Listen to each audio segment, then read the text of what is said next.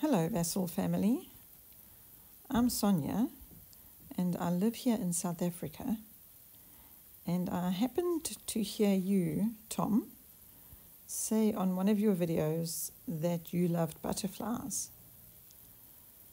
And every morning I sit in my hammock having my coffee and I watch the butterflies right here, just beyond my knees, in this beautiful ribbon bush. And this ribbon bush flowers throughout the year, so we are very, very spoiled to have this spectacular moment every single day of watching different species, varieties of butterflies come. So now, since I heard you say on one of your videos, Tom, that you like butterflies, I thought I'm going to send you a little video of some of the butterflies that we enjoy watching in our ribbon bush here. It's very hard to catch them on camera, as you can see, because they flutter about.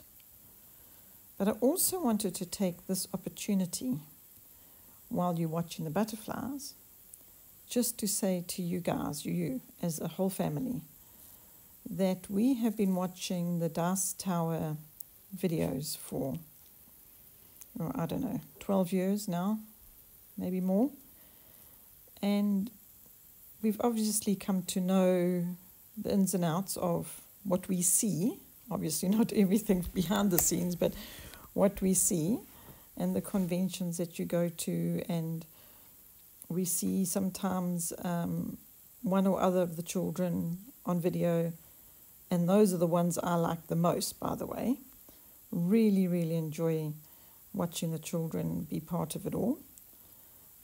We ourselves have been home educators all our lives, so we really are pro the whole family and just enjoy seeing the children being involved, and always found them to be so refreshing and really, really enjoy watching them share with us. So I thought, seeing as we've had so much pleasure and we have gained so much from the Dice Tower, more than I can begin to tell you, you have been an inspiration to us down here on the bottom end of our beautiful planet, down here in South Africa.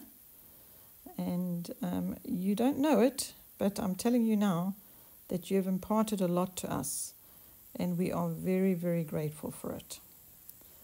So I'm going to let this little video finish by showing you some of the times that the butterflies actually really and truly do land on us and sit on us. It's not often. It is a rare occasion that they just decide to stop for a few seconds on our part of our body somewhere. But here are some just lovely, lovely images of the butterflies in our garden. And I just want to say thank you, Vassal family. I hope you enjoyed this little clip.